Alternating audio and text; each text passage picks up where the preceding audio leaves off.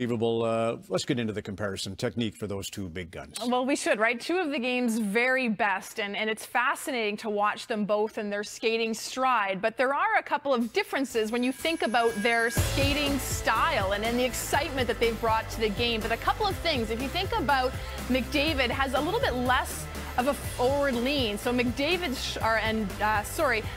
shoulders are further forward. And McKinnon also has a bit of a wider base. He loves the crossovers, but his shoulders are often towards the front of his skates or even in front of his skates as he continues his stride. I mean, he is so powerful and great on his edge work. If you look at that wide base to go side to side, and of course, just the beautiful finish for him. If you look at McDavid, he likes the crossovers as well. He seems to have a bit of a more narrow base with his crossovers. And look at his shoulders here.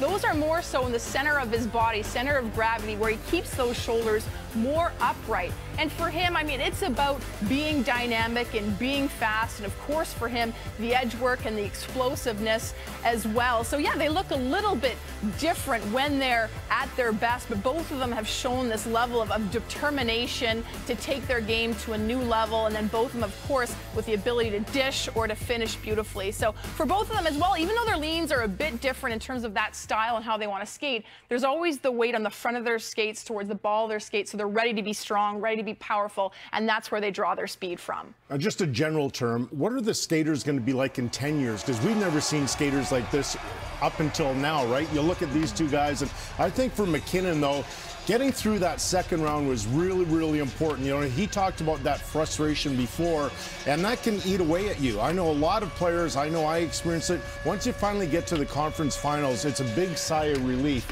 And I think for McKinnon, you're going to see that, and not to suggest that he wasn't outrageously good in the first two rounds, but I think there's still another level there. For McDavid, Ron, you talked about him reaching that new level between LA and Calgary.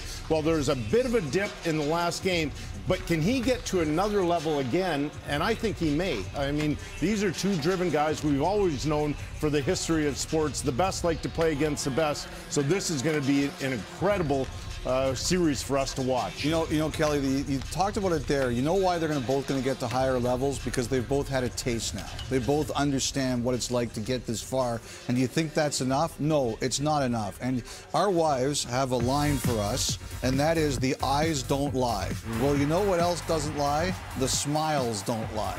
You take a look, McDavid now has a routine. It's the one knee routine. You look at the celebration against LA, you look at the celebration against Calgary, you can't fake that. You can't fake that excitement. And you take a look, oh, this is the best one, right? Sure, coming off the ice. Like, we don't see McDavid like that enough, and it's been such a wonderful revelation. McKinnon, same deal. When he scored that beautiful goal in Game 5, and then when Darren Helm scored in Game number 6, and the celebration, the relief after they won, you think this is going to be enough for either one of them? You think either one of them is going to consider a Western Conference loss a success?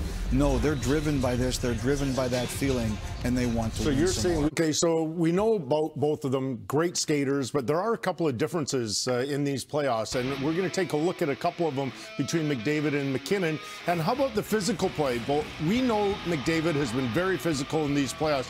The hits 39-13 in favor of McDavid, and you wouldn't think of either of them really being a lot of real physical players, but McDavid has stepped up. Now, goals, average distance from the net, McDavid 13 feet, and with McKinnon with that fantastic shot, including that great one-timer, he's out about 10 feet more, so 23 feet.